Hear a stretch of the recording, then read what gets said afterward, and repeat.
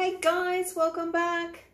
I've still got quite a lot of these paints left over. I've already done 3 out of these colours and I've still got heaps left.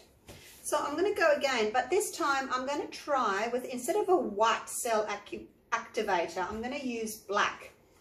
Now the black that I'm using is this one, so I'm not sure how it's going to go.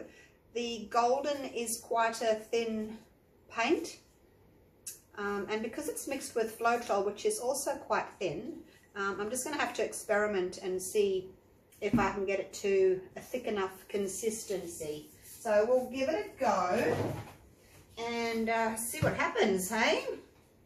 So let's do our pillow with the white house paint.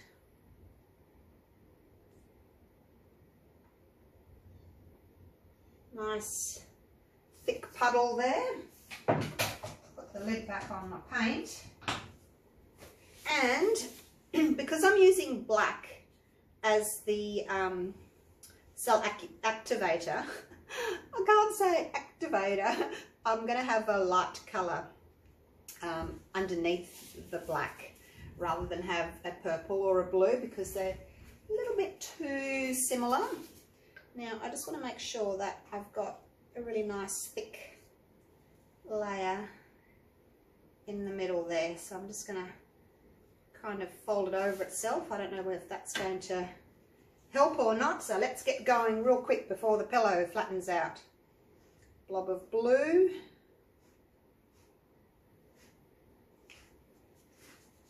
Try and go quick before it flattens. Pink. Now I'm going to do the same as I did last time in the last video. I'm going to blow it with the hairdryer. Aqua.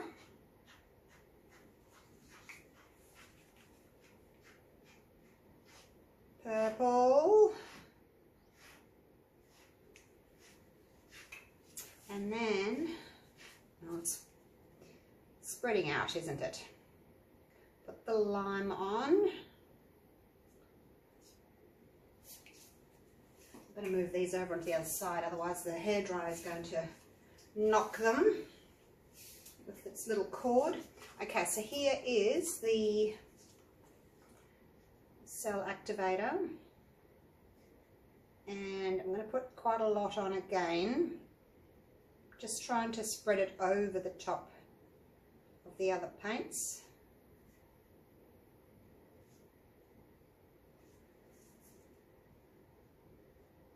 Okay, hopefully that's enough. Righto, got my hairdryer, it's set to cool, and it's just on low. I'm going to hold it upside down so I can try and get the black just to go over the top of the others.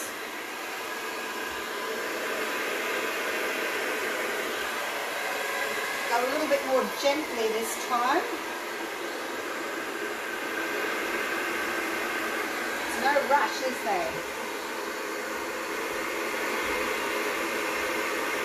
I think I might have a little bit too much black here.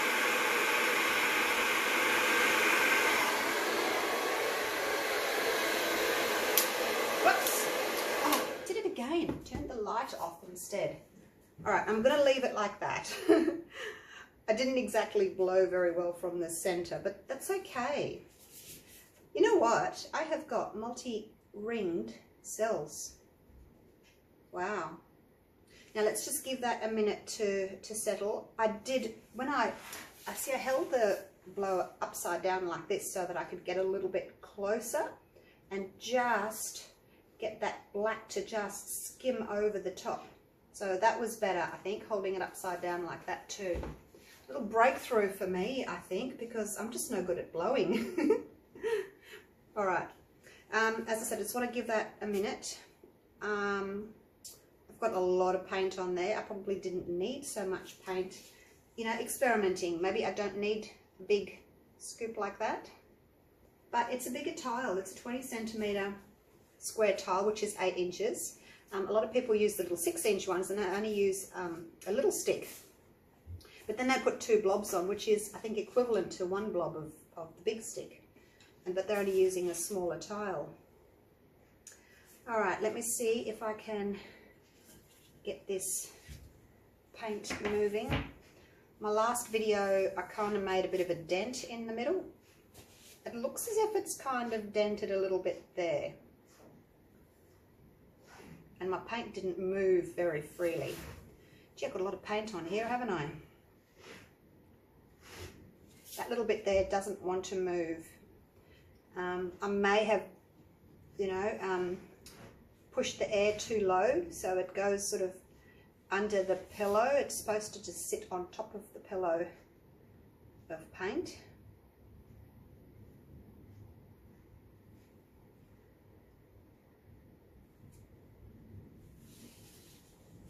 But I'll see what happens when I start stretching it. I just wanted to see how the black would go. I love the contrast of the black though, hey? It's so pretty. But I think maybe I did have too much paint in my puddles because the whole thing's going to be covered in paint.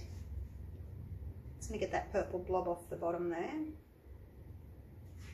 Come back to the middle.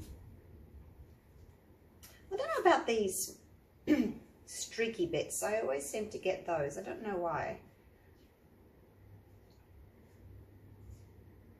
Instead of this, you know, this up here, I get the streaky bits, but I guess I'm getting a bit of both now. Learning with each pour, hey? So just putting that back into the center. And then I'm going to change direction and go off here a little bit. The purple and the lime together is really pretty, isn't it? Just wet that corner. It's really hard to hold on to these little slippery tiles.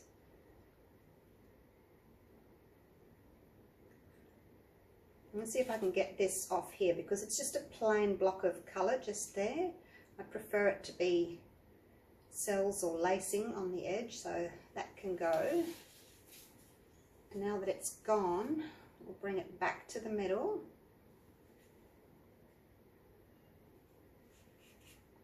Again, it's not really a bloom because, you know, you can't see the round petals, and I think that's because, again, I had too much paint. But you know, as I said in the previous video, you don't necessarily have to do the blooms, the petals. You can do whatever you want. It's your painting. You can do whatever you want to do with it, really. I guess it's more of just an abstract, pretty painting, isn't it? It's not traditional bloom. I'm trying to get that corner off without having the whole tile slide off my hand. Oh, nearly there. A little bit more, just to get that little white corner.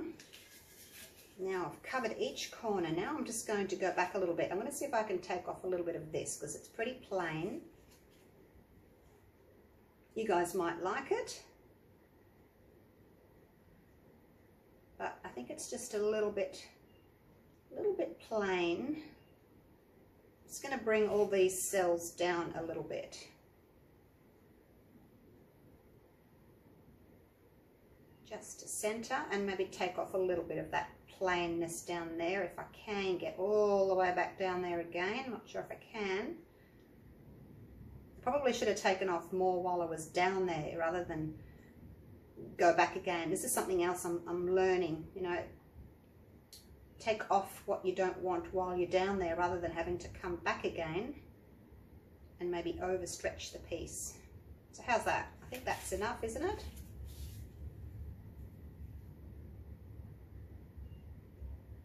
I do like the black. And we've got quite a bit of white up here still, which is nice for contrast. It's not too dark. Just wipe the edges underneath.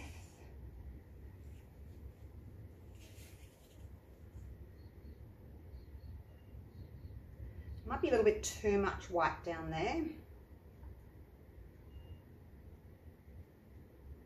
But then if I take my white off, this green bit up here is going to stretch. I'll just take a little bit of the white down. And just leave it like that for a minute and I'll have a look at it. What do we think?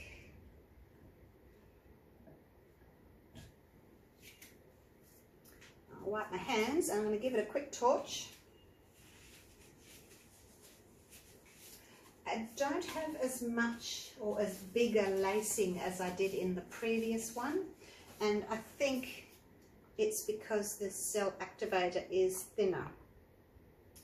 Yeah, it's really hard to thicken up a very thin paint. It's very liquid, so it's really hard to thicken it up. I am going to jump in the car shortly and go down to my local Office Works, and I'm going to buy some, if I've got it in stock. I should probably ring them first so I don't go all the way down there for nothing. I'm going to ring up and see if I can get some Amsterdam paint in black and white, because it's going to be thicker. Yeah, I don't think I'm going to get the results from the thin cell activator. I think it needs to be thicker to actually make the lacing bigger. But let's have a little look. I'm sort of heading in the right direction, I think. I'm getting there. It's just so much to learn.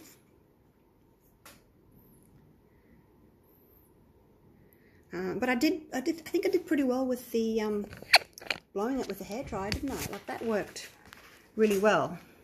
I probably put down a little bit too much black, so I had to blow it a few more times than I would have liked to, because I had a lot of black there in the center. But you know, I think also it might have looked nice with quite a dark center. So we've actually got some like multi-ringed cells there, as I would do with my flip cut paws, multicolors. But yeah, just didn't really stretch these babies out enough. But what's there is really pretty. So I probably had too much paint in my puddles and too much black, and the black was too thin. So there you go. There's a few reasons. Troubleshooting. Someone said to me, you always say what you did wrong and what you're going to do next. And well, yeah, this is how I learn. You know, you say what you think you did wrong and then you change it in the next one so that you can hopefully get it right. So I don't know what that comment was all about. It's how we learn from our mistakes. So there it is. Not quite as pretty as the previous one, but hopefully when I get my thicker black paint I can have another go, and I'll show you if there's any difference with the thicker black. Alright, thanks for watching. I will see you for the next one. Bye for now.